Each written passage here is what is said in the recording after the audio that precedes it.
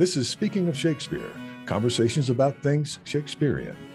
I'm Thomas Dabbs, broadcasting from Aoyama Gakuen University in central Tokyo. If you are joining us on YouTube and wish to listen to this program as a podcast, you may click the link below to your favorite podcast platform. This talk is with Lena Cowen Orlin, professor of English at Georgetown University. Lena is a highly cited expert on private and domestic life in and around the time of Shakespeare. She has been the recipient of fellowships with the Guggenheim Foundation, the NEH, and the Folger Shakespeare Library. She is also an elected fellow of the Royal Historical Society, United Kingdom. She is currently a fellow at the Hagler Institute for Advanced Study at Texas A&M University, where she collaborates with faculty and students as the chair of the Board of Governors of the new Variorum Shakespeare. She is also the author of a recent book entitled The Private Life of William Shakespeare, which will be the main focus of this talk. This series is funded with institutional support from Aoyama Gakuen University and with a generous grant from the Japan Society for the Promotion of Science. Lena, we have you in the house. You're here with us, and it is so good to see you. You're hard to catch up with. You're in London and Washington, D.C., but anyhow, welcome to our program. Oh, thank you. Thank you so much for asking me. Yeah, and this from my Japanese colleagues and from our international audience and American audience too. But I would like to move quickly to your book on the private life of Shakespeare, William Shakespeare, and have you explain the unique approach that you took. But before that, I would like to say two things about your work.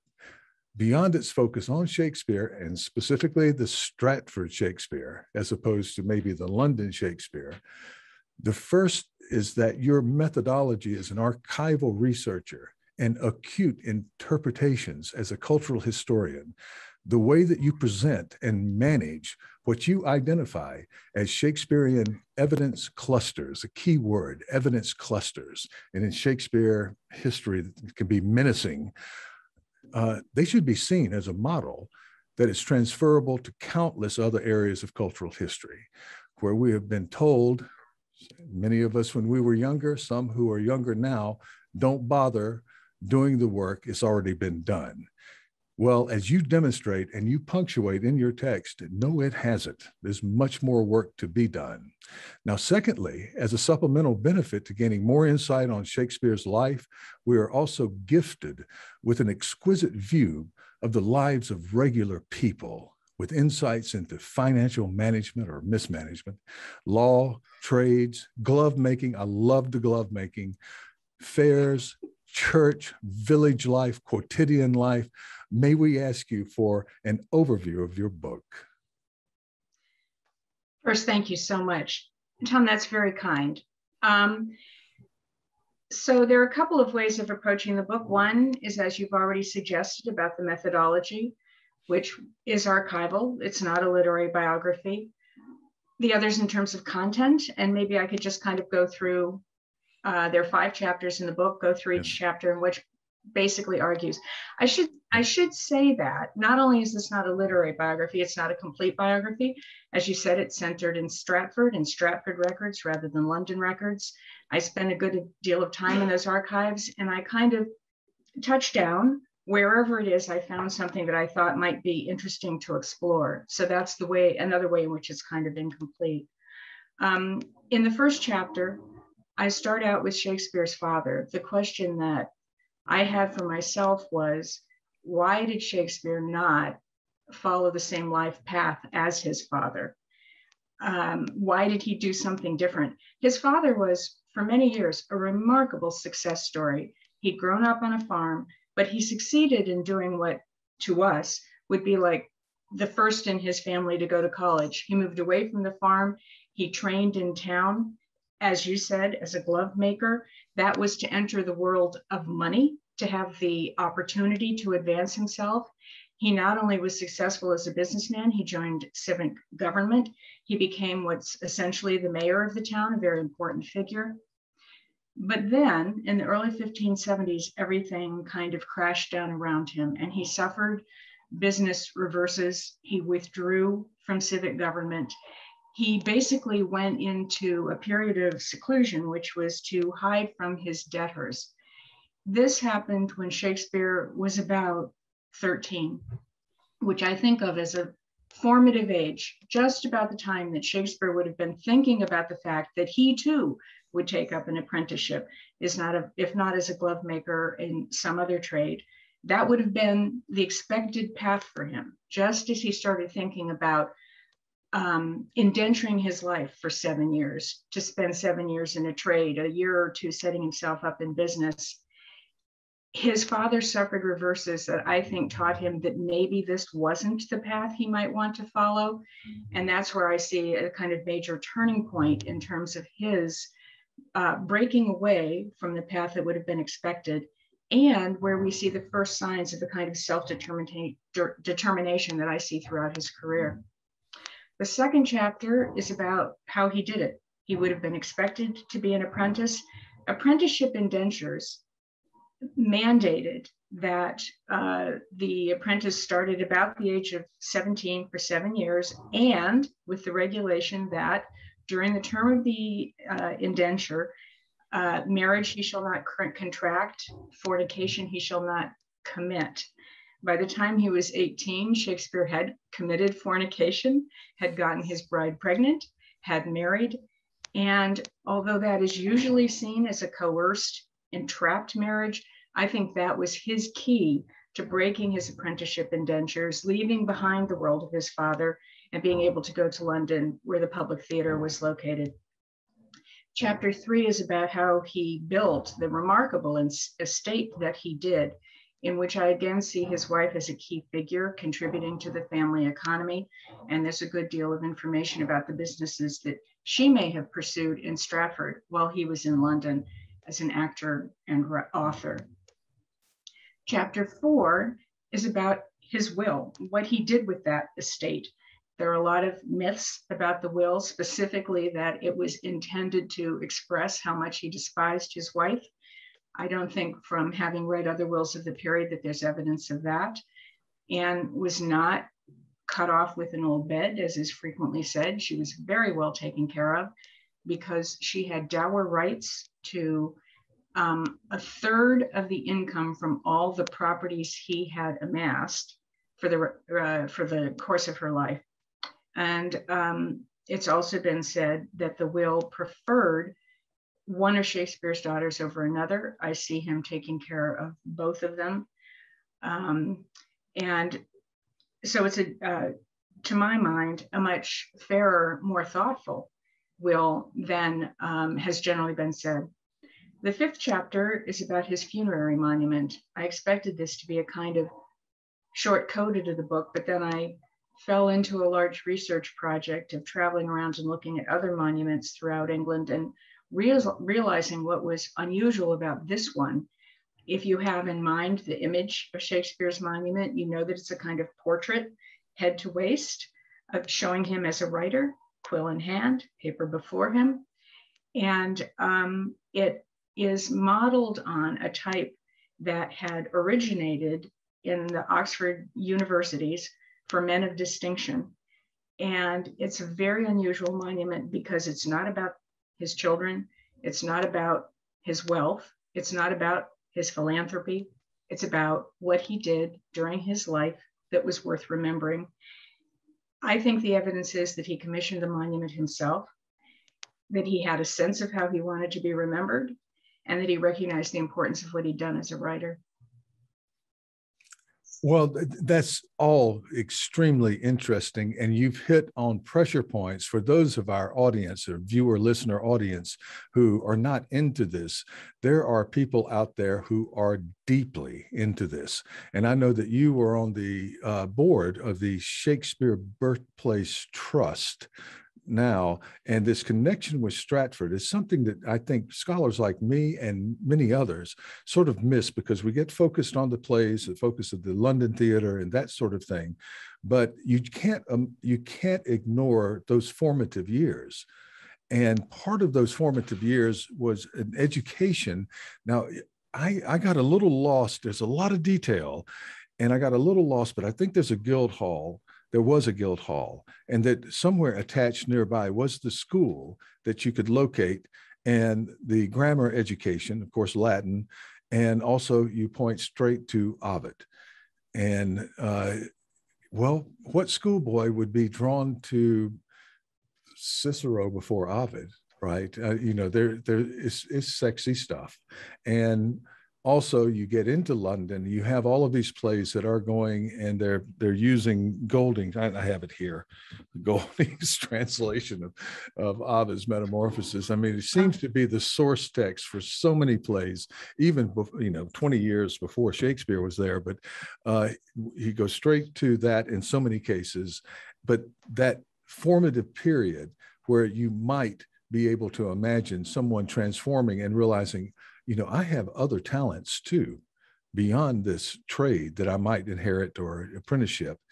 And I think it's a convincing argument that let's take it to the big city, like so many people have done, and so many examples of people who go to Los Angeles and become actors, people who go to London to become actors or writers, or New York to set themselves up as literary types. And so I think that was just beautifully done in explaining how this young boy and young man gets into London, into the theater. Well, thank you. I mean, I think you hit on it when you mentioned Cicero as well as Ovid, because, Shakespeare was lucky enough that in Stratford, there was what was called a free grammar school. That is, grammar school that was available to the sons of free men being men who were licensed to practice trade in the town. And his father was a free man. And so his father's son had access to that school. And the purpose of those schools, being set aside for men of business, was to train up young men to take responsible roles as business leaders and civic leaders. It was to have them read Cicero, to learn how to be responsible citizens. But it wasn't, only Cicero that was taught in the school. Ovid did come in, and that kind of, to my mind, is another way of talking about the two paths that he could have followed. And Cicero would have taken him in the direction of his father. Ovid took him in the direction of the theater and poetry. Yeah. You show connections too throughout his London career, where there were these trips back and forth. It isn't a total abandonment, and it isn't necessarily a failed marriage and a separation. That there's a connection throughout, and their visitations and staying over in Oxford, and perhaps going to lectures in Oxford, and there being inspired perhaps for the monument that there's a cushion. Is that right? When you think about monuments from the period, there are basically three types. One is the full figures laid out. That's for, as if they're on their tombs looking towards heaven. That's the most famous type, a medieval type. Yeah. In the Renaissance, what became very popular was to show people kneeling in prayer, the emphasis on how religious they were. And they were not engaging with their viewers. They were engaging with a prayer book or with God. But then there was this very unusual type. It only lasted for 40 or 50 years, of showing people full frontal, facing out towards the people who were viewing the monument, shown from head to waist. And they were portrait busts. There's a subset of that type, already a fairly rare type, a subset of that type that shows them with cushions at the waist. And this is what is the particular Oxford type, and which, to my mind, the fact that Shakespeare's monument also has a cushion demonstrates its derivation from the Oxford type. Cushions were associated with pulpits. That is, preachers would bring out a cushion to set on the pulpit to receive the Bible. And so cushions were associated with the men of Oxford who had trained in divinity, who were lecturing on religious subjects. And then it turns up in the monument of Shakespeare. And it's unusual in that context, but I think demonstrates that, as you said, when he was going back and forth between London and Stratford, overnighting in Oxford, he visited the Oxford chapels where these monuments were, and he heard these Oxford men, the greatest intellects of the day, lecturing. Well, I know that it was, I'm assuming this, there is very little mention of the plays and the content within the plays. I think there are a few titles in there, but I you purposely avoided that, I think, and I think I know why, is because there's so many cases in the huge, long history of Shakespeare scholarship where someone extracts a line and says, okay, this tells us something about Shakespeare, and they go into this authorial intention. And I, in my career, have always pushed back against intentionality. We don't know. These are dramas. If it says Shakespeare and autobiography, okay, maybe, but these are dramas. However, I'm going to break the rule because when I got to the monument section, I remembered Laertes' line about his father, no trophy, sword, no hatchment or his bones. And then later, Claudius tells Laertes, I'll give you a living monument in Hamlet. And I started searching, we can do that now, for monument in Shakespeare. It's pretty prevalent. So I'm not making a connection there, but I think that Shakespeare, speaking to the society that he's in, always speaking to the audience and so forth, monuments were a big deal. You couldn't expect for your life to be preserved in written text or anything. If you didn't have a monument, you went into a common burial into the dirt at a parish church or at St. Paul's, and that was it. And that's why Laertes is so upset about Ophelia and his father. So this is part of the culture. So we might see it now as a little egotistical, or maybe a lot egotistical, but if you want to be remembered, you have to have a monument. Yeah, it's true that I tried to stay away from making connections between the life and the works for exactly the reasons you said. The one place I was really tempted was the monument. And that's because of another part that you didn't mention, but also Hamlet, which is that the top of his monument, it's a very symmetrical monument. At the top of it, there are two putti, cherub figures, who are shown as gravediggers. And they're resting after their labors, having turned up. They're sitting on mounds of dirt. And so it's a reference to the fact that Shakespeare has now been interred in the dirt himself. But one of them, in spite of the symmetry, one of them is distinguished by having turned up a skull in the dirt. And so that's where it was hard for me not to mention Hamlet. But I did avoid it for exactly the reason you said. It goes back, the very first biographer of Shakespeare was Nicholas Rowe, the playwright and the first editor of what we would call a modern edition of the collected works. And he included a short biography. He justified doing that by saying that some understanding of the man's life could conduce to a better understanding of the works. He was basically the last person to say that, because almost immediately, the man who was supposed to be writing the second biography, William Olds, did the reverse. He read Sonnet 93, which refers to living like a despised husband. And even though it's a fictional sonnet, even though it's using a simile, he said, surely this is indication that Shakespeare was suspicious of his wife, that Shakespeare had cause to believe that she was unfaithful. Edmund Malone, the next great editor of Shakespeare, came along, picked that up. He knew that Sonnet 93 was not written about a woman at all. It was written to a young man.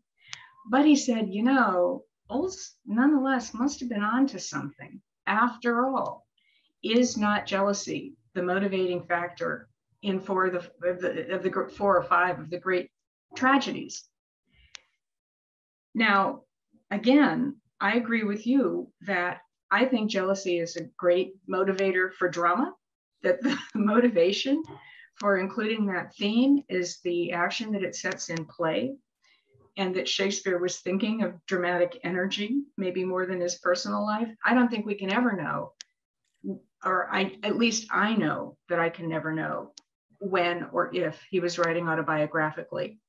And so I tried to stay away from making the kind of connections that are usually the business of literary biography. Mm-hmm. Right. And some speculation is allowed in those circumstances if enough evidence is provided. But this goes into another thing I kind of want to get back to Shakespeare's marriage, but I want to go first into and let our viewer listeners know what you have to plow through. You're dealing with a 1,000-piece plus jigsaw puzzle anyway, probably far more, that's been toyed with over centuries of in some cases, very overtly, perhaps overconfident, but certainly self-confident men in the 18th century, 19th century, who will just come out and say, this is it, in that sort of oratory style in their writing. And I've found it and this is it. And then it becomes doctrinaire. And then it seems it becomes a monument itself. It seems impossible to tear down because as soon as somebody does, somebody else goes to the text before and it gets picked up again and they miss the next critic. And then there's more archival evidence that's found and missed by the next person. And it reminds me of Richard Altick, one of my favorite ever books, The Scholar Adventurers, right? And there's a section on Marlowe in there. The similar thing, of course, happened with Marlowe. And this happens and you have to get through that. And that's your evidence cluster there, because some of what they're saying can be right. And other things, you have to separate those things and then set them up for us as you have done. Thank you. One of the great path breakers in 20th century Shakespeare biography, a great name, Sam Schoenbaum, because you'll remember that he did a couple of books drawing together the records to try to create a documentary history. But if you look at Schoenbaum's book, which is full of illustrations, beautiful illustrations of the documents that he worked with, you'll notice that often he includes what we would now, kind of trained by Google, refer to as a snippet view. That is, he'll take a whole document and he'll just cut out the little bit that has Shakespeare's name to show that Shakespeare existed in this document. And what I tried to do was to read the whole document, not just the little snippet that so many of us have concentrated on for so many years. And then beyond that, to read other documents in the same genre. Because what I've discovered is that if you read any document in isolation, you often don't understand why it was written, what the conventions were for the creation of that document, what its own rules were, what vocabularies it used, who it was intended to persuade, or what it was intended to document. And that's what kind of led me into the more archival path that you've discussed, which is just to read a lot of documents in search of understanding what the ones that deal with Shakespeare mean. Yeah, or whether or not it was a forgery by John Payne Collier. And I had to deal with Collier in my early days of research. Oh, that guy. And he did some wonderful work, but you just a lot of times you don't know. From Schoenbaum's Shakespeare's Lives, I remember that character, Halliwell Phillips, and the Wallaces from Nebraska. And it's just unforgettable how driven these people were. Collier, a sort of officious librarian who wanted to make his name earlier on, and then later Halliwell Phillips, who takes the name of his wife, the surname, and I believe his father-in-law was also a Shakespearean. Is that right? Yeah, made a couple of important discoveries, actually. His father-in-law. And then in early 20th century, Wallace and his wife going repeatedly to London and spending 15 to 18 hours a day poring over records over and over again. And they made a discovery about the will that was very important, I believe, or some others. It was, they discovered a case that actually was in one of the courts. It's a legal case where Shakespeare had been the lodger, when he was in London. This has to do also with the fact that his home base was always Stratford. Stratford's where he returned. Stratford's where he bought property. When he was in London, he lived in lodgings. Yeah. And he was living as a lodger in a household where an apprentice and the householder's daughter got betrothed. There was a disagreement about the contract, and Shakespeare was called in as a witness. That's the case that the Wallaces discovered, was Shakespeare's deposition filed in Right. that law court. Yeah, the will had long been discovered, but this addendum to the life, yeah. Yeah, but you're right. You know, Collier is kind of, you know, the perfect example of the frustration we've had about how little information seems to remain, how much we feel that the historical record lets us down, how much we still want to know, that we can never be satisfied. And so, you know, Collier, having made a few discoveries himself, got frustrated and started creating them. So make them up. And Hallowell Phillips was just maniacal. He left behind hundreds of scrapbooks and scrap boxes into which he was, you know, pasting or dropping little pieces of paper about different threads that he would follow in Shakespeare's life. He was aiming to write a biography. He never succeeded in doing that. He basically published his collections of like individual case studies of the documents that he had turned up.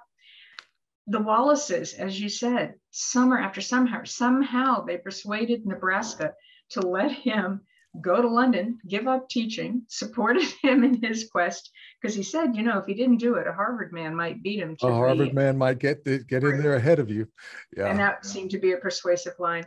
But they too, in spite of the important discoveries they made, and they did make not only this legal case, but also evidence of some theatrical companies in the period, they too wound up feeling unsatisfied, frustrated. It's a you know, constant theme through the biographical research that has been done for, you know, since 1709 in Nicholas Rowe. Yeah, the Wallaces, that biography has stuck with me through the years because something, I don't know, in Texas, somehow he had some land in Texas and they discovered oil and he became rich, according to Schoenbaum and others. And he just abandoned everything after these years of obsession. He just left and went to Texas and died. And I wondered, you know, if there was a long lost uncle that somewhere along the way had said, well, Tom, you don't have to do this anymore. You know, you're a multimillionaire. Would that be some kind of curse, you know, to take away whatever it is you think you love? I don't know. We could explore that. But I do want to go into the marriage, because people really have gotten stuck on the bad marriage motif with the second bed, or second best bed, I think is right. And that bit, and they just latched onto that. And that lasted for over 100, maybe 200 years. I don't know, a long time. And yeah, you've gotten around this by looking more closely. Yeah, by 1832, it was said, you know, the one thing we know definitely about Shakespeare was that he hated his wife. He was in an unhappy marriage.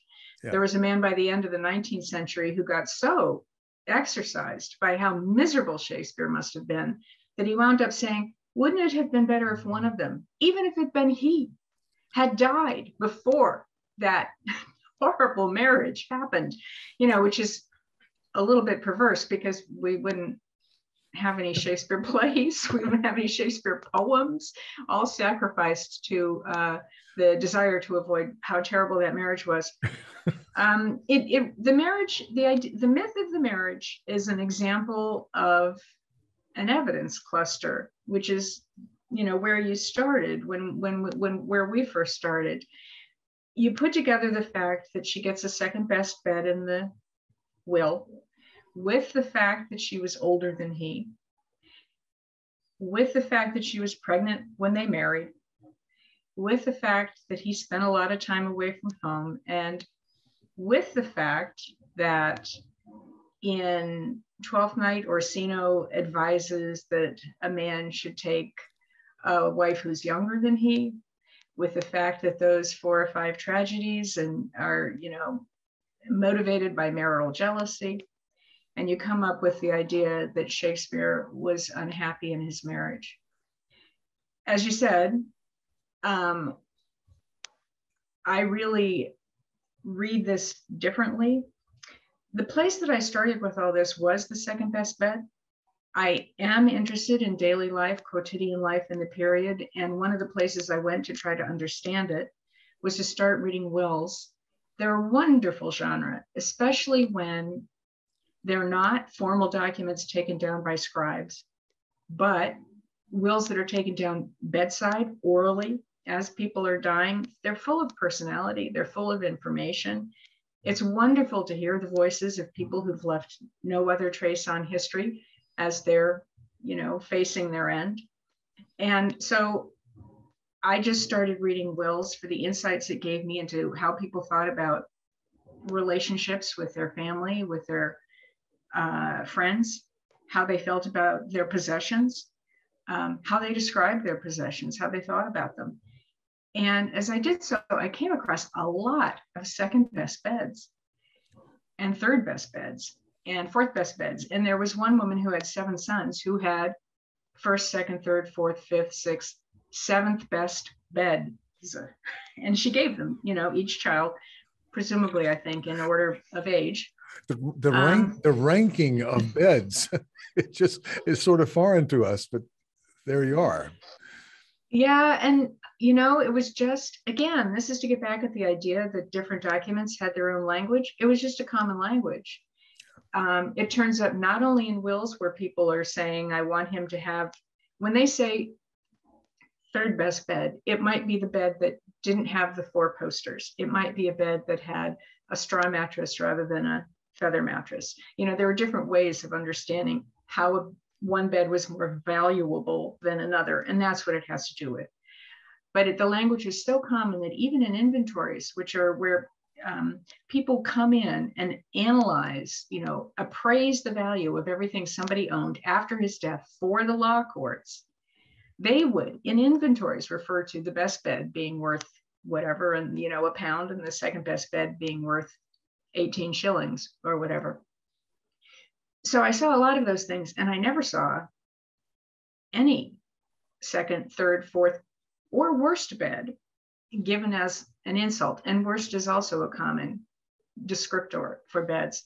So somebody would give his heir a house, his best horse, his best cloak, his worst bed, his sword. It's just something that turned up on the list of goods and was a way of identifying the one that he wanted to give. And what I concluded from that was that Shakespeare wasn't insulting his wife with that gift, and that everybody in the family would have known which bed was the second best bed. It was just, a kind of common language that people used. So it really just you can't draw so much meaning from that. And also there was more to the process of making the will that you pointed out. And I think there's some argument that Shakespeare, how is it that a poet seems to be so terse and unemotional? And a lot has been gathered from that maybe is just trying to cull too much from just one shred of a document there, where there would have been other documents that accompanied it, right? Yes. Well, the other thing is that, Shakespeare had an awful lot of opportunity to express himself in writing. And a lot of people who are writing wills are not people who've expressed themselves in writing, and that's kind of their opportunity. And so they do get expressive. Some wills are very expressive, describing relationships, explaining why I did this and not that. The explanations usually come when somebody is doing something unexpected. Mm-hmm. I have to explain why I'm giving something to this son, even though he's estranged. I have to explain why I'm not giving something to this daughter because I don't like her husband. Things like that. Shakespeare doesn't feel that he needs to make any explanations. So I don't think he thinks that he's doing anything unexpected. And the other thing is that I think we should think about Shakespeare as a master of genre, and he understood genre and its demands. He understood the genre of the will. He understood what it needed to do. And he was focused on what the will needed to accomplish in terms of distributing his estate and protecting his heirs in the way that he wanted to. Yeah, you would think that in that case, he goes, well, one thing we don't need here is naughty imagery within iambic pentameter, where, we leave it up to the audience to interpret in certain different ways. No, this has to be very straightforward. And so there we are. Well, what I would like to do, and we can come back to the book, but I do want to let our audience know that you have been working on private life for years now, and you have 2 other books on this matter and other articles, and that's led you, and I'm going to be selfish here because I have a couple of questions about the Stratford birthplace, but it's led you happily without having to without having to spend 15 to 18 hours a day. You've been able to travel in England and look at houses and study the I'm assuming the 16th, 17th century, the Tudor design that has been so internationalized, but you know a lot about houses and the differences within 30 years or 20 years of how styles changed. And I had a question about Tudor houses because when I went to the Birthplace Trust the last time a few years ago, I noticed that the wood was painted. That usually in what we think of as Tudor design is exposed beams. And I was told by an official there that no, in the Tudor time, they painted the wood. And is that true? The interiors were much more decorated than we generally think of. And sometimes it's painting, what they called wall painting. Yeah. And in a half-timbered house might mean that the pattern was basically on the paneling. And, there wouldn't have been a lot of painting on the wood timbers themselves, on the beams themselves. It would have been on the bits of plaster in between. Sometimes it was wall coverings, so that it was cloth that was painted and hung on the wall. But they were very decorative and very colorful. Even in houses that we would think of as, laborers, farm people could still have wall coverings that brought color and decoration into their home. What about on the outside? Would they have left those beams exposed to the weather and so forth, or would they have? It's a combination. Some were, some weren't. Some of them were coated with lime or something. Basically, the intention was to protect from rot, from water.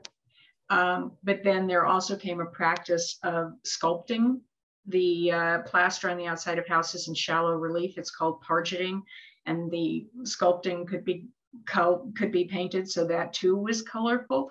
I think we inherited the kind of stark black and white from the Victorians. They were the ones who emphasized that in their recreations of Tudor and Stuart houses. Okay. But I think that the whole scene would have been a lot more colorful than they thought. Okay, that explains a lot. I've always wondered about that. I had a friend years ago, he's a real estate developer, and I talked about someone having a Tudor style house, and he said, real Tudor or fake Tudor? I'm thinking, what you're talking about probably is fake Tudor and even more fake Tudor in the American suburbs or whatever. But there were, so real Tudor is where the contrast between the wood and the plaster infill is structural. You need the beams to support the house. Yeah. Fake Tudor is where you're putting up pieces of wood to make it look like it's got that contrast. Or pieces, I think he was talking about pieces of siding that looked like it was wood. So that would be something there. Well, I wanted to move into your work and make sure that we can have time to cover this, that you also do art history and visual arts. And you have what I think is a new appointment at the Hagler Institute for Advanced Study at Texas A&M. It has such a fine digital humanities-based faculty, but also just fine scholars along with that. And you're working there. And tell us about what's going on. And it has to do with the text that is being in Variorum. Am I right? Yeah, that's right. People who are Shakespeare scholars will know the new Variorum editions of Shakespeare, which date back to, well, the ones that we've been working with, to the 19th century and to the Furness family. And what a Variorum edition sets out to do is to show you line by line through the text, every intervention that an editor has ever made in a text, and then to give commentary note on that line. every time that it has been referred to, explicated in criticism. So there are massive amounts of research that go into this project, and they digest research for anybody who's interested in a very close and careful analysis of Shakespeare. There is the 20th century version of the New Variorum editions were sponsored for years by the Modern Language Association. And recently, 5 or 6 years ago, the MLA decided that it needed to find another home for the New Variorum Shakespeare, and specifically a home that was digitally networked in a way that would support the production of a New Variorum Shakespeare for the 21st century. And I got involved in the committee that was trying to find that new home. And with my fellow committee members, we finally found Texas A&M University and its Center of Digital Humanities Research, headed up by Laura Mandel. And they are in the process of revolutionizing what had been massive print volumes into a digital version, an electronic version of the New Variorum editions, which, if you think about it, if you have a line that's keyed to every textual definition, every critical commentary note, that's kind of a kind of hypertext. Before we could create hypertext digitally, right. There's a way in which the Variorums were always aiming to something that they weren't technologically capable of being or understanding. So in many ways, the Variorum is now developing into what should always have been, had we had the technology, its ideal form. And the team is producing these digital editions, open access, free to all, so that as editions, of individual plays get added to the collection, it's going to be a remarkable resource, a kind of place of first resort for somebody who wants to understand what the history is of the way in which Shakespeare text has been interpreted, and of all the possible variations in which that text has already been interpreted. Yeah, and you're with the right people there, because this is not easy. I know something about the technology and how that would be set up, and how one might try to set up systems of links to this or that, but you have to have someone, and you do have people who will be very understanding of what the user encounters coming into the Shakespearean text, and not get them confused as they're wandering here and there, and setting up the code, behind the interface in a way that makes things fluid and usable. So I am very excited to hear about that. And I might have to talk with a couple of people over there and find out what's happening on the code. Yeah, I hope you do. The MLA has done an enormous amount of work. They did sponsor the original coding process. So the coding was set up before it came to Texas A&M. A&M has been creating the interface, the design for the way in which we encounter all this information. And there, it's in the process of beta testing. And there are, if you do invite somebody on, from the Texas A&M team, they'll be able to show you the development of the project. And as I said, MLA recognized that they wanted it to be a fully in the kind of environment that would support this kind of work. Yeah. Texas A&M is also the home of the World Shakespeare Bibliography.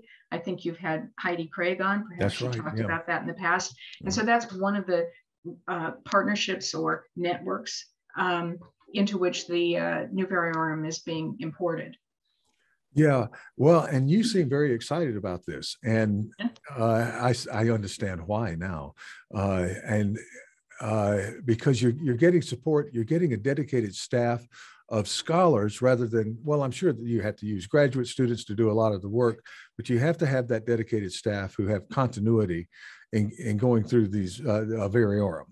And I will talk to one or more people on that faculty, because we're very interested in digital work over here, because in my time, or whatever, 24, 25 years in Japan, I have started out with nothing and it's just opened up more and more what is available online, what I have access to, whether it's the, some years back, EBO database and other types of archival, the British History Online, the kinds of things you go, oh, I can do this project I want to do now, almost 90% sitting here. I still need to go and check out things in the library, whether it's the Bodleian or the Folger, but this digital revolution of the past 20 years and more, actually, has benefited scholars, not just me in Tokyo, but in remote places, even in the States. Not everybody is across the road from a world-class research library. So that's just wonderful work that you are doing. Well, I wanted to go back a little bit in your career and talk about your work at the Folger Library. The Folger is a friend of the program. I've spoken with Eric Johnson there, who is the head of the digital access. I'm very interested in, and our university, we're working to digitize some of our texts. Very small, hot dog stand next to a Variorum Shakespeare, but we have some rare books and Bibles, actually, Bibles that are of interest. So we're sharing on their platform. We're digitizing them here, but we don't have the resources to build the kind of thing that the Folger has the resources to build. So you worked you were with the Folger for years, and tell us about that work. Yeah. Yeah, that was my first job. I started working at the Folger actually before I'd finished my dissertation. I worked as executive director of the Folger Institute, which was the arm of the library that sponsored research seminars, conferences, advanced academic programs. And so we brought people in from all over the world to lead seminars, from a wide geographical range in the States to take part in seminars, conferences, and so on. And it was wonderful work, especially because it was interdisciplinary. So I had written a dissertation in English studies. My PhD was in English, but I worked a great deal with historians. I learned a great deal about archival research from historians. I learned how to read English handwriting in the Folger from the head of the manuscript division. So it was a wonderful kind of continuing education, which I'm really grateful for.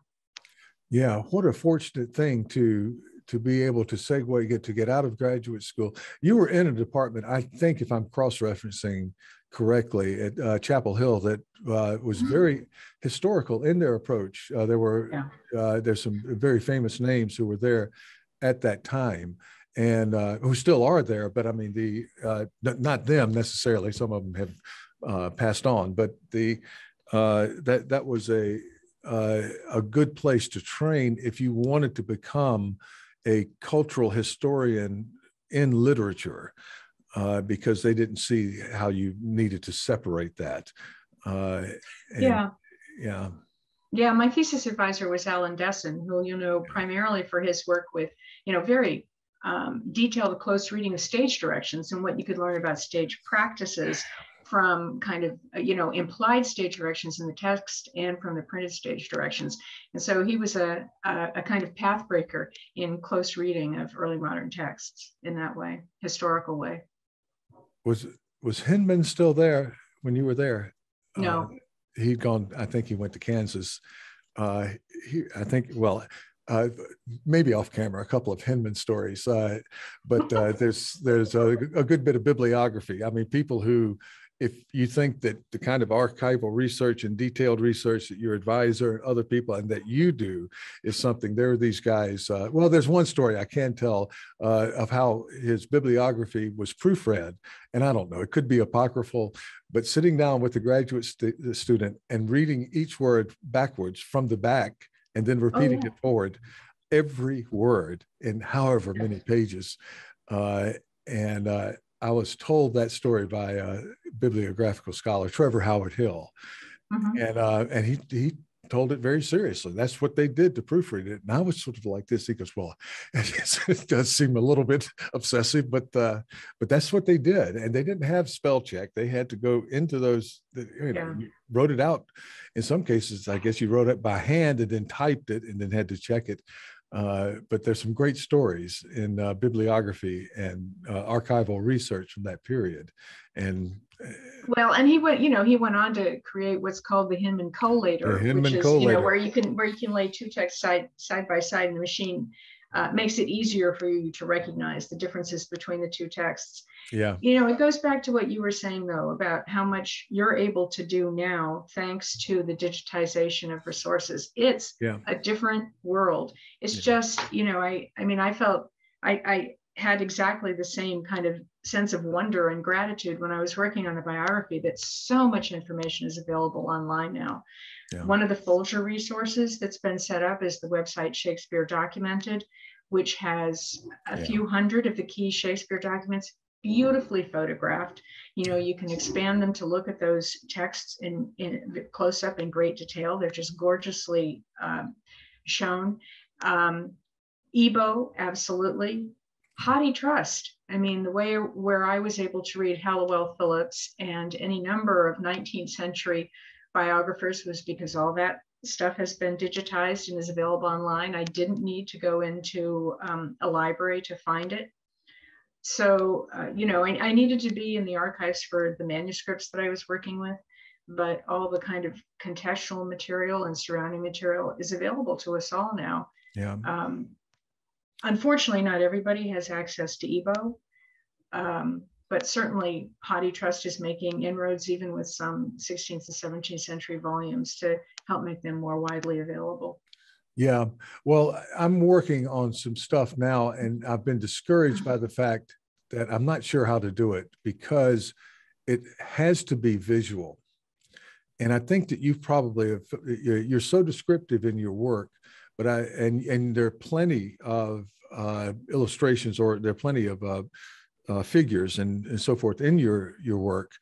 And it would be wonderful at some point to be able to do some kind of supplemental thing digitally, where you can zoom in and get a bigger, a picture of a map on a page is far different than having a digital recreation where you can zoom in and focus.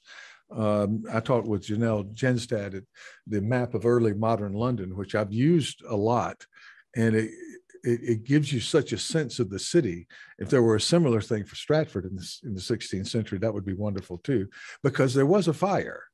And a very important part of your book has to do with that fire and the Birthplace Trust, and how that may have changed the shape of Stratford. Yeah, there were two fires actually in two succeeding years, 1595 and 1596, and they were terrible. Yeah. They were bad enough that representatives of the city went to London and got permission to travel around the country appealing for contributions to help rebuild the city. The losses were so great. It was buildings, it was the contents of buildings, it was equipment. If you were a glove maker, for example, you may have lost all the leathers that you were processing, the dyes that you used, the equipment that you used to cut the leather, and so on. So, it was a terrible loss. There were basically two kinds of domestic property in Stratford. One kind was owned by the lord of the manor. Another kind was owned by the town, each of them renting out to the people who were occupying houses. The manorial records are almost all lost. They were destroyed. The best records we have are for properties that were owned by the town, because the town was taking a census. They were losing income because people weren't able to pay their rent when their houses and livelihoods were destroyed. And so they were very concerned about the financial impact of it, which is why we have records for that kind of property in town. Unfortunately, John Shakespeare, Shakespeare's father, for our purposes, unfortunately, for him, quite fortunately, had rented from the manor rather from the town. So we don't have explicit information about what happened to the building that we call the Birthplace, because those records are lost. Right. Nobody has ever wanted to believe that the fire, which was demonstrably on the other side of the street, crossed the street, that it went from the south side of Henley Street to the north side of Henley Street. But there is evidence that there were buildings that were burned out on the north side of Henley Street. And I believe that the records show that the building we call the Birthplace was badly damaged in the fire. At the least, the building itself is characteristic of architecture of the first decade of the 17th century, not of 1564, when Shakespeare was born. Right. And so I think that it's on the site of the house that Shakespeare was born in, but is not in whole the building that Shakespeare was born in. In fact, I think this is more exciting, more interesting in a way, because it's a building that he would have overseen the rebuilding of.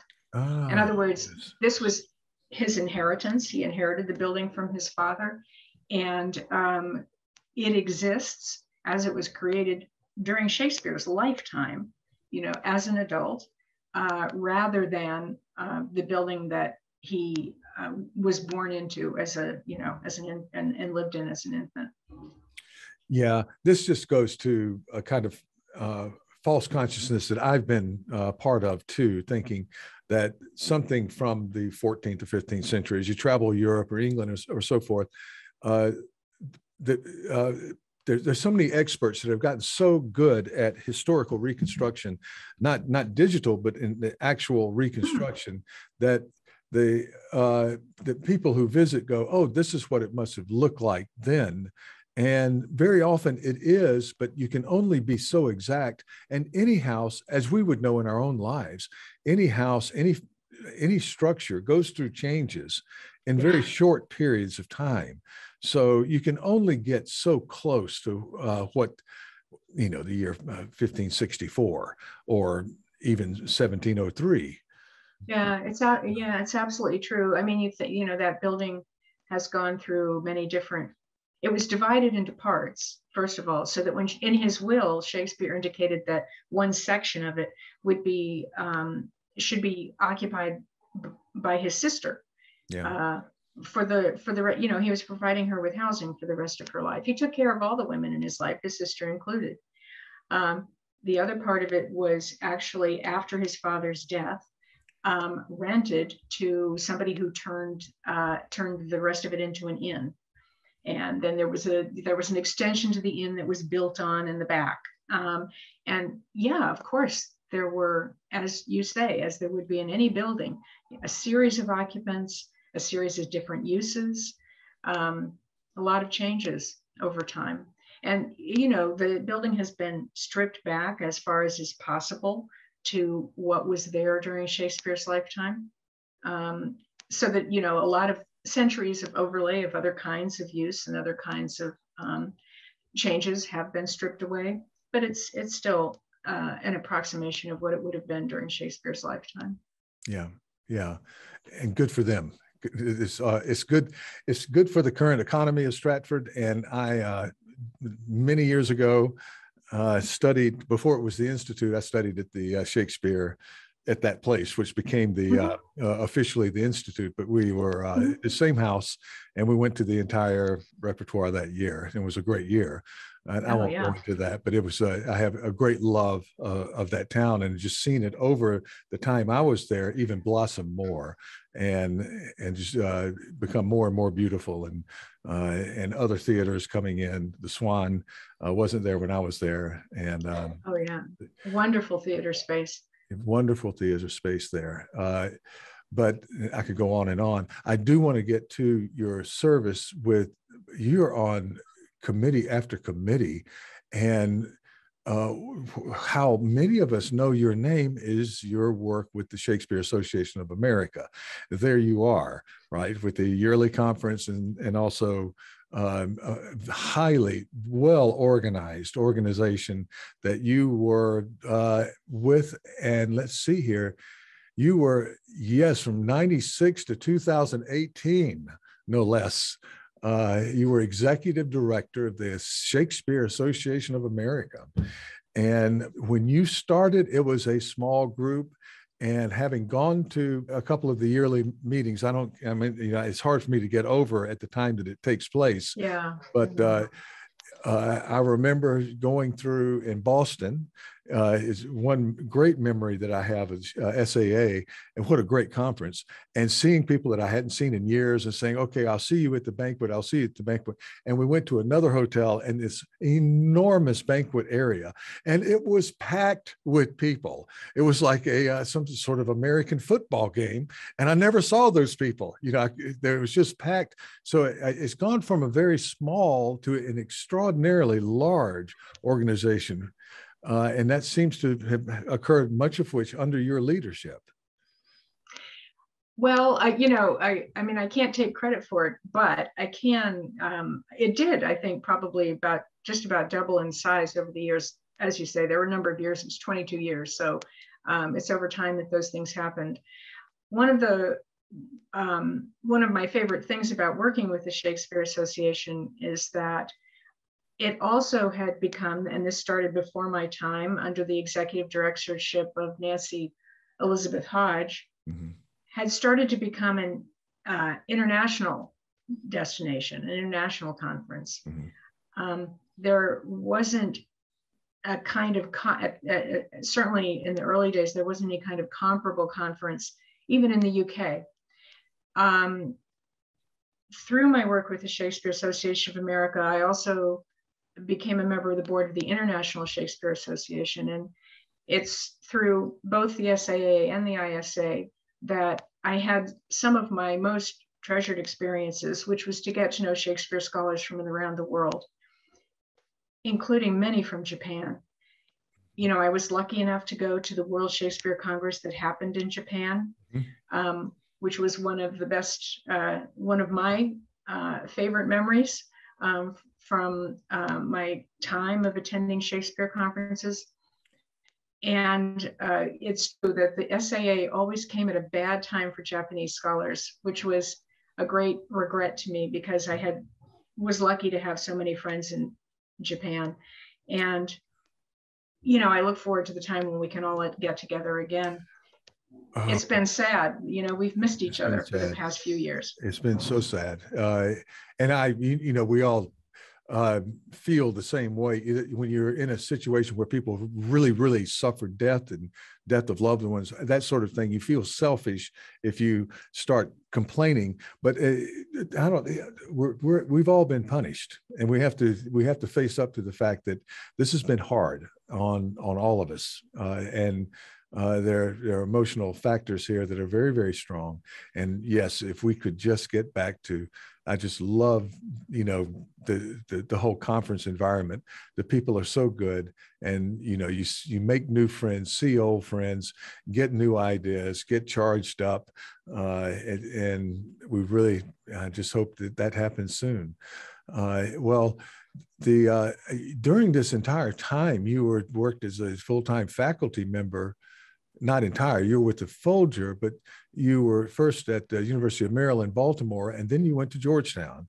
So you've had the benefit of living, and I'm going a little bit into your personal life. Now, I know you do private life, but we're showing now that you have not been a private person. You've been a public figure in our field, and thank you so much for your service. But you've had the great benefit and privilege, I guess, to be in the Washington, D.C. area, all of your career, really, and be close to the Folger, be close to all of the resources that are available from various areas throughout the Washington. We could just name them all off, including art galleries, world class, and theater, and all kinds of things.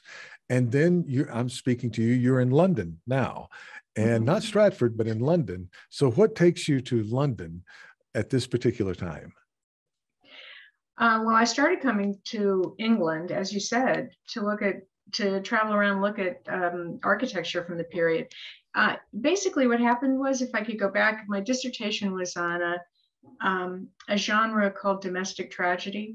Mm-hmm. And often in those plays, people would refer to my house or this room or that piece of furniture. And I started wondering we knew it was an empty stage. We knew it was a largely bare stage. I started wondering what people were imagining in their own kind of heads as they heard these things referred to on stage. That's why I started traveling around looking at houses, and it developed into an interest in domestic architecture. At some point, the work transitioned into archival work, and so I came to England to look at manuscripts. When I started working on this Shakespeare biography, I didn't know that it was going to be based in Stratford. I'd written a couple of books about London, set in private life in London. And so I thought, I knew a good bit about London. I imagined that I would be writing about both London and Stratford, but I needed to fill in the gap of going to Stratford to look at records there. And I just kind of got taken over by how much I found in the Stratford records. And so it wound up not being a book about London after all. Okay. But the other thing to come to London for, in addition to the resources, the Guildhall Library, the National Archives, the British Library, so many great records institutions. There's a theater.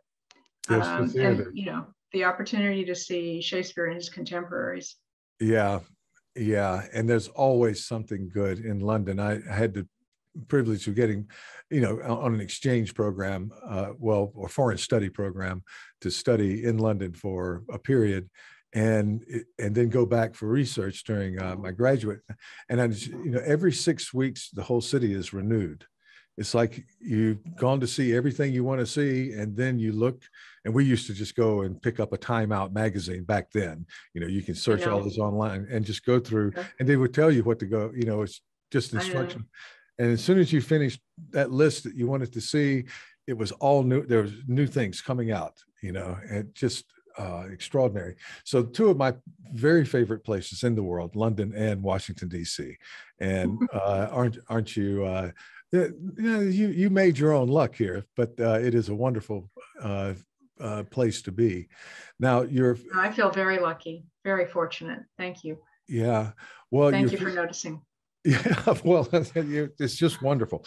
And your future work, I think we've gotten into that a bit with your involvement with Texas A&M. Do you make it down to College Station to talk with folks there, or you do mostly teleconferencing? Or it's been both. I expected to be in residence for longer periods of time at the Hagler Institute, but it's another thing that's been kind of interrupted by the pandemic. Yeah. So I am looking forward to spending more extended time there in the future. At present, I'm staying in touch with people mostly, as we all are, over email and over Zoom.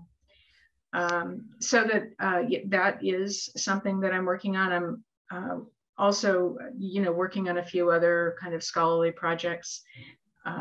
One of the caches of documents that I became really interested in Stratford are the private papers of a family in town named Quiney.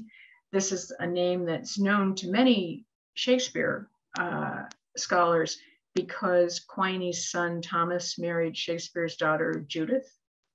But that family left behind some private papers that I'm interested in editing, and so I'll have reason to go back to Stratford and keep working on with those kinds of records as well. So, and are you're doing something with the Shakespeare Institute? I saw also in Stratford, you have some sort of involvement there, along with the Birthplace Trust. Yeah. That's specifically, the Shakespeare Institute sponsors a conference every other year. It's an invitational conference. So it's for a smaller group, 200 or 300 people than some conferences are. But I'm on the organizational committee for that, which is, just a kind of advisory board for the organization of the conference. And they're finally, after, having a year or two off, they're finally hoping to sponsor an in-person conference again this summer. And we hope it happens. We can only hope. And I'm about through with it. I'm finished. We've been actually kind of stuck here because although we're very welcome to leave Japan, coming back into Japan has been over this period of time problematic. And so the university is not really allowing business trips what are called business trips. It'd be academic trips for me. Mm-hmm. And with a enforced 2-week quarantine, when you come back, it's hard to coordinate getting back in time to meet your classes. Now, once you're in Japan, everything is very free and good and fine, but they're very strict about leaving and coming back. It kind of goes back to a sort of Edo mentality in some ways among the immigration services, not among my colleagues.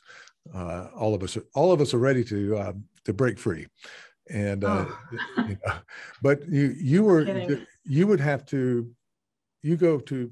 It's pretty fluid, right? You can fly to London. I guess you would fly out of Dulles.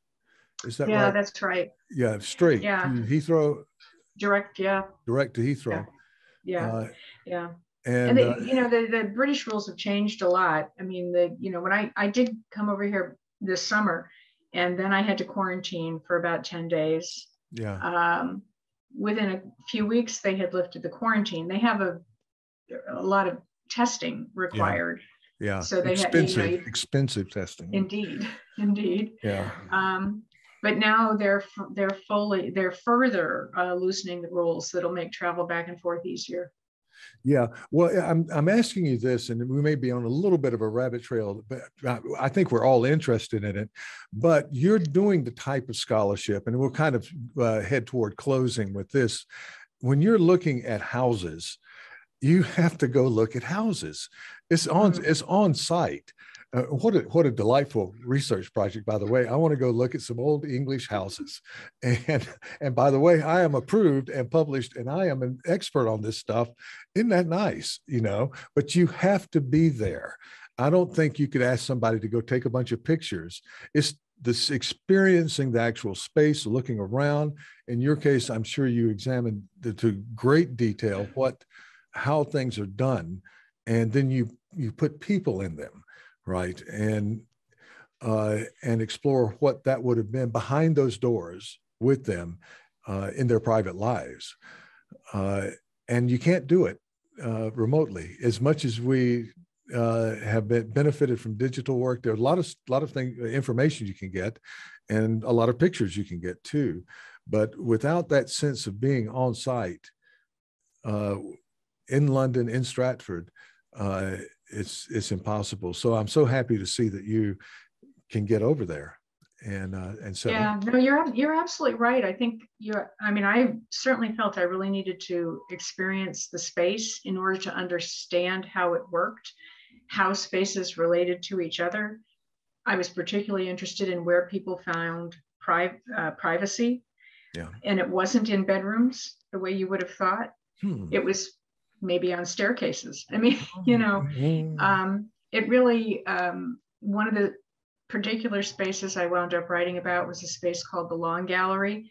And that was something that developed immediately out of my experience of feeling what those spaces were like. And so it's true. And I think with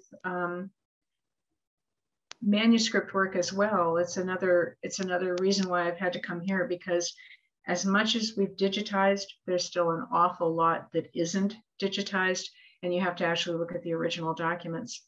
Yeah. So, and I've been very lucky to be able to work immediately with original artifacts, whether they're buildings, whether they're furnishings, or whether they're manuscript records. Just wonderful.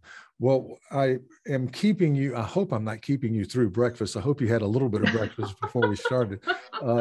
You're in your morning. I'm in my evening, and I am expected home for supper pretty soon here. But and we've kept you way too long. It's just been a joy talking with you. The Private Life of William Shakespeare. We'll make sure to feature the cover of your book and have it up on the visual part of our program. But for people listening on podcasts, The Private Life of William Shakespeare, just out, making some noise out there. I've noticed in some little boards that I'm on, making some noise, and there's the there's the old group that come in anytime you have anything on Shakespearean biography, so Lena, on behalf of my colleagues, my students, the Japanese taxpayer that has funded this program through a grant, our international audience, and everybody, we wanted to thank you so much for joining us, and safe travels home.